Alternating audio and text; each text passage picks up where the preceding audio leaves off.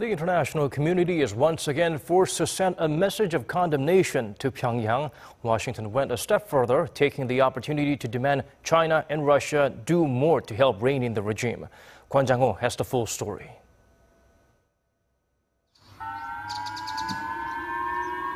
Once again, the residents of Hokkaido, Japan, woke up to sirens, warning of a North Korean missile flying overhead. Last month was the first time in 5 years that North Korea had launched a missile over Japan. Now it had happened twice in just over 2 weeks. Tokyo was quick to condemn these actions.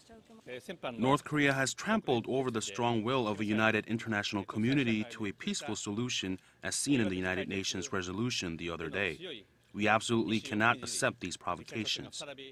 In the US, Secretary of State Rex Tillerson released a statement condemning the launch, but also pointed the finger at China and Russia to do more. He said they must indicate their intolerance for these reckless launches by taking direct action of their own, noting that China supplies North Korea with most of its oil and that Russia is the largest employer of North Korean forced labor. Beijing responded late on Friday, stressing that China is not responsible for the North Korea crisis and that all parties need to tone down their threatening and provocative comments.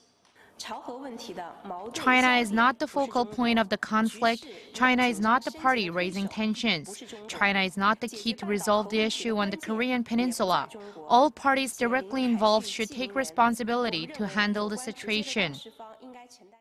The Foreign Ministry spokesperson went on to say, although it will rigorously implement the new UN resolution on North Korea, Beijing does not believe sanctions will solve the problem and that a diplomatic solution is needed.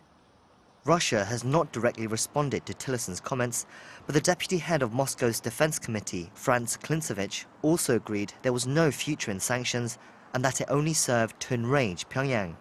He also called on the US to stop its aggressive rhetoric and military pressure. Kwon Jang-ho, Arirang News.